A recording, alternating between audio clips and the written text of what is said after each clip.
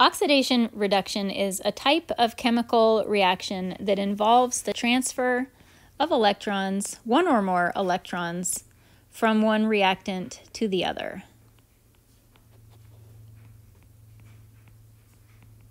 Because oxidation reduction is a really big word, chemists usually shorten the term to just simply redox.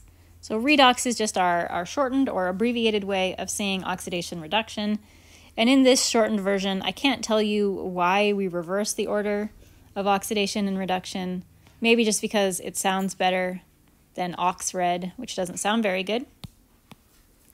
Here is an example of a redox reaction. Two magnesium atoms reacting with oxygen gas to make two compounds of magnesium oxide. When you look at this reaction, it's really difficult to identify it as an oxidation-reduction reaction. It's not easy to see that electrons are being transferred between the magnesium and the oxygen. It's also really difficult to see which direction the electrons are going. Is magnesium transferring electrons to the oxygen or vice versa? In order to make it easier for us as chemists to identify the actual transfer of electrons in a redox reaction, we have a special way of writing redox reactions, and this method is called writing the redox reactions as half reactions. In the half reaction method of writing a redox reaction, we do literally take this whole entire reaction and we just split it into two parts and divide it into half. One half of this reaction, or one of the half reactions, is the magnesium atoms being converted into the two magnesium ions that are part of the magnesium oxide compound. Magnesium, being in group 2A on the periodic table, has this charge of +2. In order for these two magnesium atoms to be converted into magnesium ions, the magnesium atoms have to lose electrons. Each one of these magnesium atoms is losing 2 electrons. We have a total of 2 magnesium atoms, which means that altogether they're losing a total of 4 electrons. So these 4 electrons are just being lost by the magnesium atom, allowing it to become an ion. And that's one of the half reactions. This particular half reaction is referred to as the oxidation part of the oxidation reduction reaction.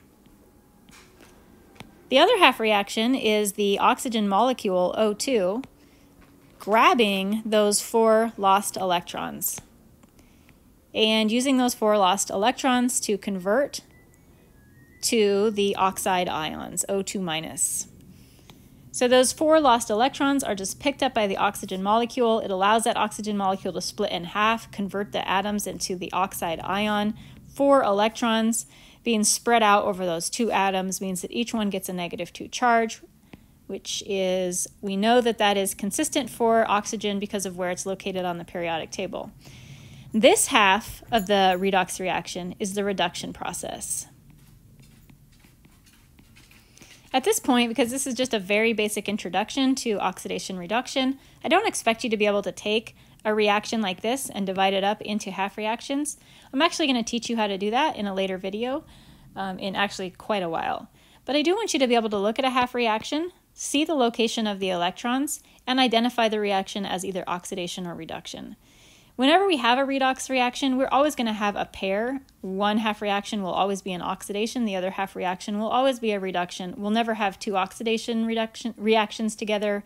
We'll also never have 2 reduction reactions together. This is kind of like acid-base chemistry, where we have to have an acid reacting with a base. We can never have an acid with an acid or a base with a base. Those are impossible situations.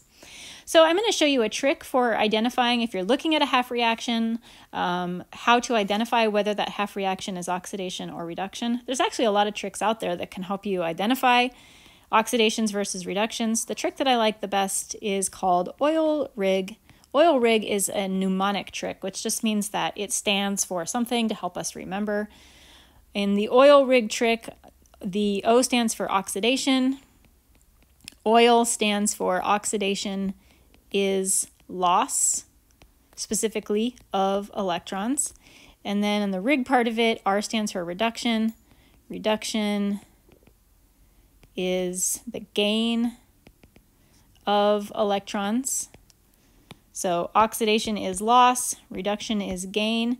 And when we talk about the gain of electrons versus the loss of electrons, this is always, for both of these, from the perspective of the reactants.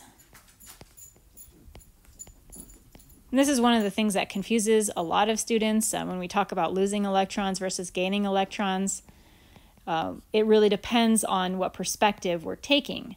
So if we're looking from the perspective of the reactants, specifically if we're looking at this from the perspective of magnesium, the magnesium reactant, is it losing electrons or is it gaining electrons? Magnesium is losing electrons, which means that it is an oxidation. From the perspective of the O2 reactant, O2 is adding itself to 4 electrons, so it is gaining those electrons, so the O2 is a reduction reaction. In the next video, I'm going to teach you about oxidation numbers, which is another trick that we use for identifying oxidation and reduction.